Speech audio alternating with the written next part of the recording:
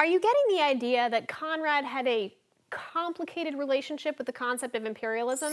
That's putting it mildly. Which probably explains why Conrad's main theme was the hypocrisy of imperialism.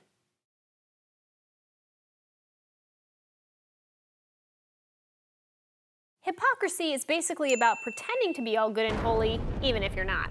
So when I say that Conrad's theme was the hypocrisy of imperialism, I mean that what Conrad really struggled with was the way imperialism was made out to be a good thing, bringing civilization, religion, and education to the uncivilized savages, but was actually doing a lot more harm than good.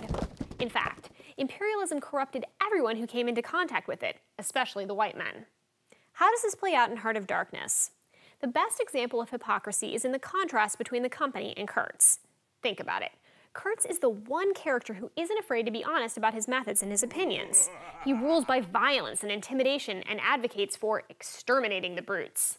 And yet the company questions and criticizes Kurtz's methods, as though they themselves aren't exploiting and brutalizing the natives.